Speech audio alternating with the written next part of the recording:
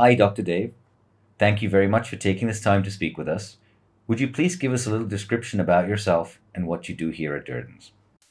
Good morning. I'm Dr. Dev and I'm the cardiac surgeon here at Durdans. I've been here since 2004 and I have over 30 years of experience in cardiac surgery, and even in Durdans I have performed over 10,000 major cardiac operations. What is your speciality here at Durdans?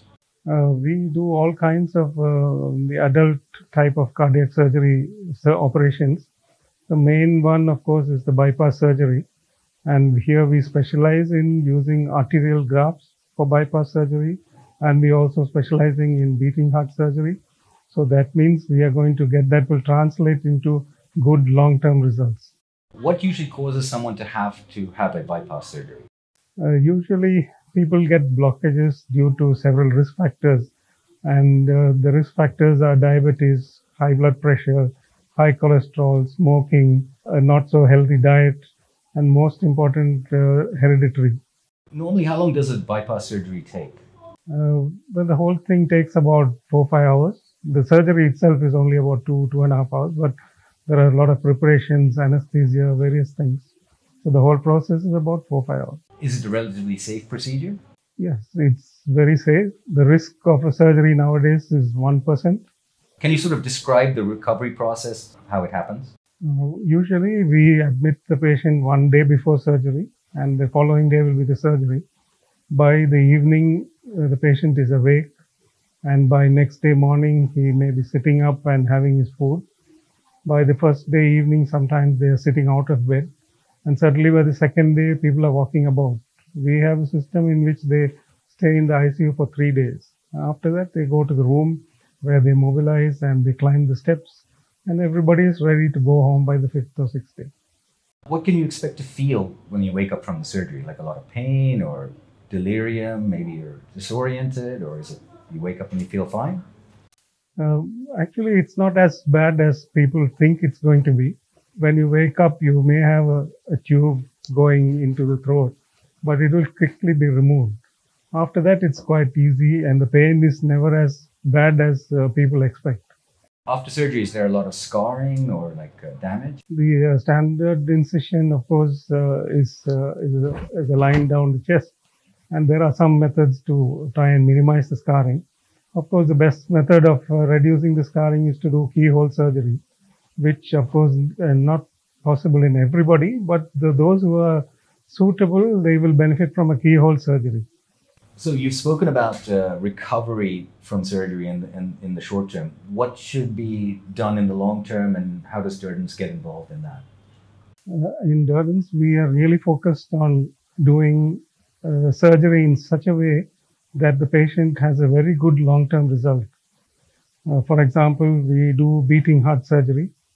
Number two, we do bypasses with arterial grafts.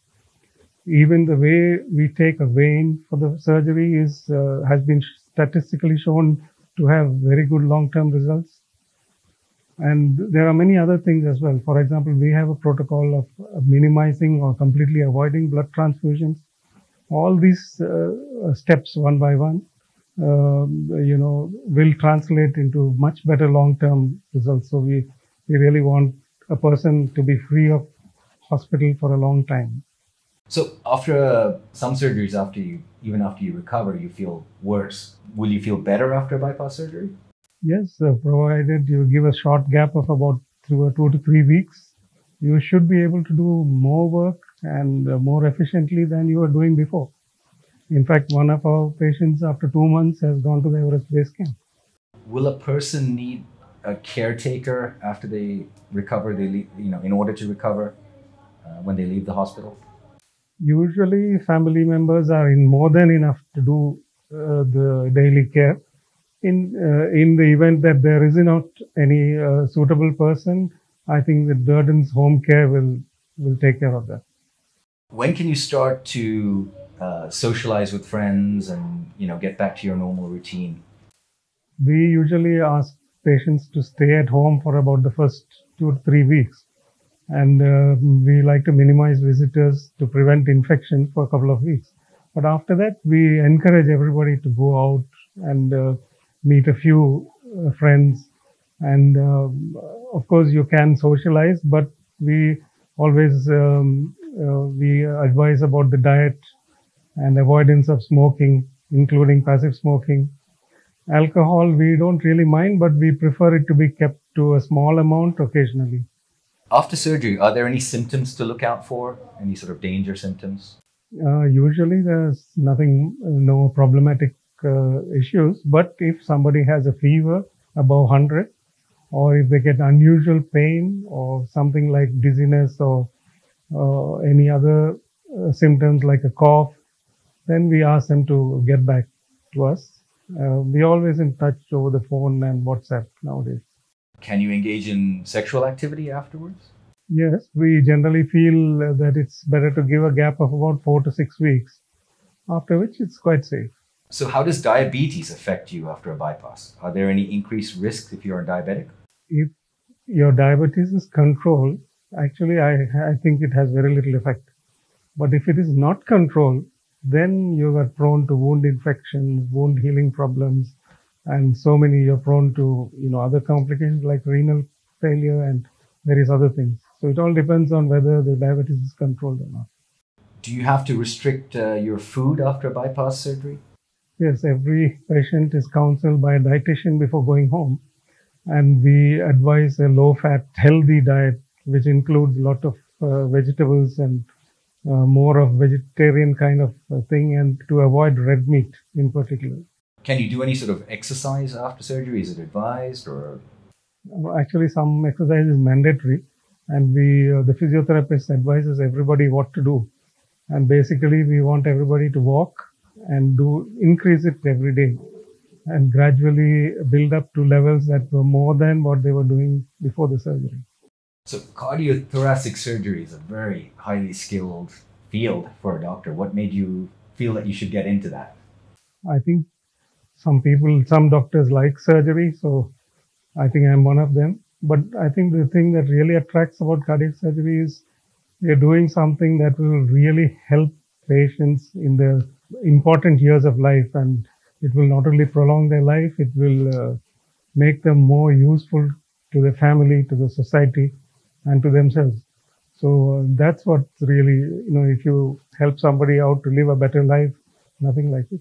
What can you say about Durdnas Heart Centre? It must be one of the only places in Sri Lanka that actually do this type of surgery. Actually, Durdans has been performing heart surgery for well over 20 years.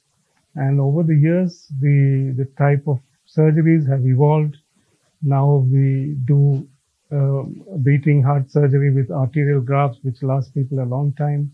We have now started keyhole surgeries, and every month we expand the pool of patients who are suitable for keyhole surgery. We do a lot of difficult and complicated cases which would otherwise be in trouble.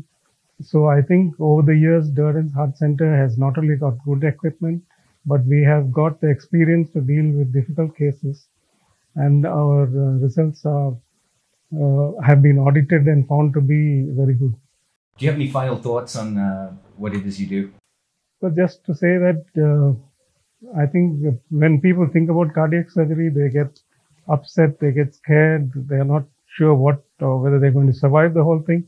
In truth, it's really not so as bad as it is, and it's quite common. It's not very risky, and it will help you live a better life. So I think we need not be very scared about it. That's what I would like to say. So thank you very much, Doctor, for your time, and I will let you continue your good work. Thank you.